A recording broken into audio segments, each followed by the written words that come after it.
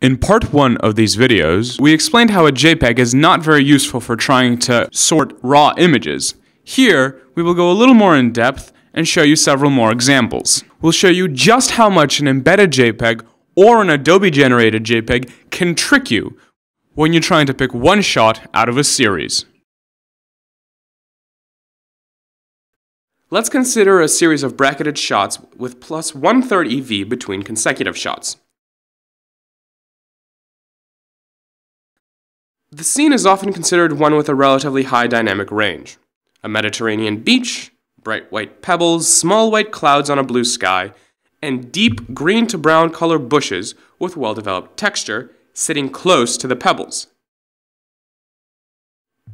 We will convert these shots to DNG and compare the embedded JPEGs from the RAW and the JPEG created by Adobe DNG Converter, which are the same as the ones created by Lightroom, both with each other and directly with the RAW shot. In addition to the histogram, we will use the RAW over and underexposure statistics, which show the number and the percentage of over and underexposed pixels in each channel and exposure correction. Shot 1860. Embedded JPEG. Red is reaching the right wall but not climbing it. Green and blue are not reaching the point of clipping saturation in the highlights. And blue is also climbing the left wall, which indicates that there may be a good chance of having no detail in the shadows. So, according to this preview, this shot has the hottest possible exposure. Since the red channel is on the edge of clipping, we get the impression that we can't increase the exposure. We have to choose this shot and later deal with poor shadows in the blue channel. The Adobe-generated JPEG preview. Red is starting to climb the right wall, indicating that the shot is overexposed, though green and blue have not reached clipping in the highlights. Not only blue, but green is also climbing the left wall. So based on this preview, we would assume that we have even less details in the shadows. This shot seems to be over and underexposed simultaneously. Isn't this extremely confusing? Which of these previews should we trust? Should we keep this shot since there is no way we could expose more to the right, according to the embedded JPEG? Or should we look at the previous shot, according to the Adobe-generated preview? But will it be possible to recover some details in the shadows? If we look at the RAW itself, we see that the RAW histogram is far from reaching the right wall, clipping highlights. Looking at the overexposure and underexposure statistics, we see that this shot is heavily underexposed in the red and blue channels, 13% and 12% respectively, and less in the green channel, 3%.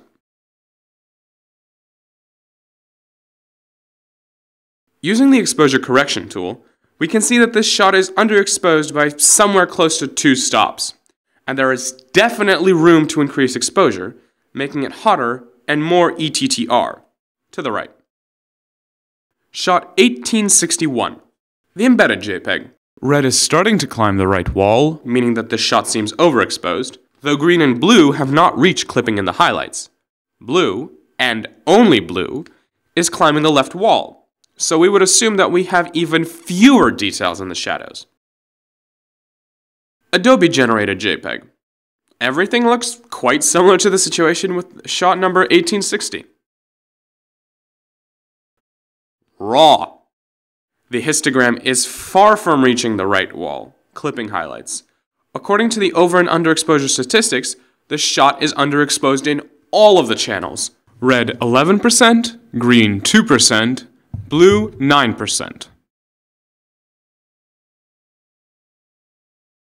Applied exposure correction indicates that this shot is underexposed approximately by 1 2/3 of an EV.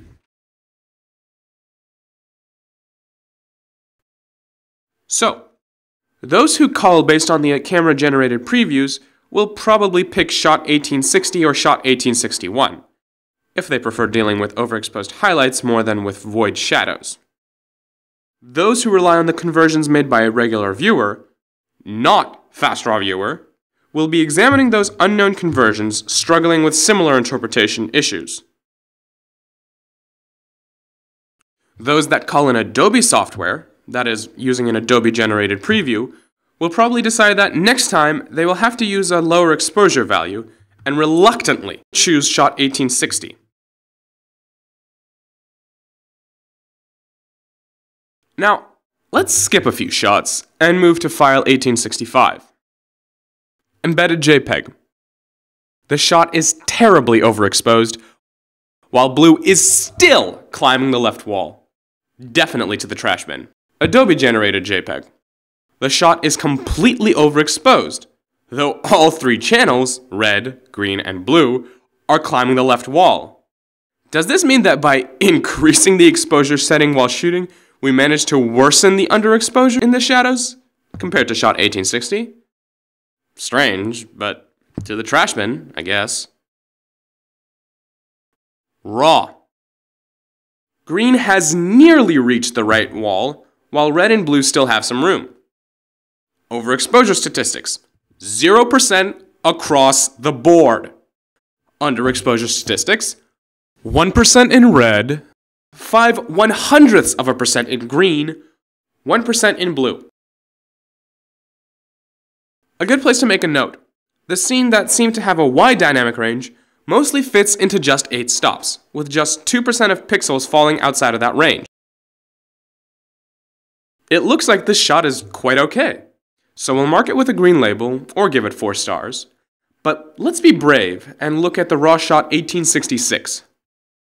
Green is slightly touching, not climbing, the right wall, while red and blue still have some room. Overexposure statistics. Red, 0%. Green, 0.4%. Blue, 0%. Underexposure statistics. Red, 0.5%. Green, 0.02%. Blue, 0.4%. Now, to understand where exactly we have these over and underexposed pixels, we will use over and underexposure indication, pressing the O and U keys consequently. We have a few tiny overexposed spots on some pebbles, and insignificant underexposed zones on some small areas of the bushes that lack details anyway. These problems can easily be solved in a raw converter. So, shot 1866 is obviously a keeper, but you would never have picked this shot, and most definitely would delete it if you were culling using embedded JPEGs or Adobe generated previews, and their histograms. Instead, you may choose a shot which is nearly 2 stops underexposed compared to the right one. So that is why we need to see the raw histogram, the raw-based over and underexposure statistics and indication when culling raw shots, to be able to choose the best shot instead of disregarding it. For this demonstration, we were using the following settings. We turned off hidden and automatic exposure correction. We set manual exposure step size to 1/3 of an EV.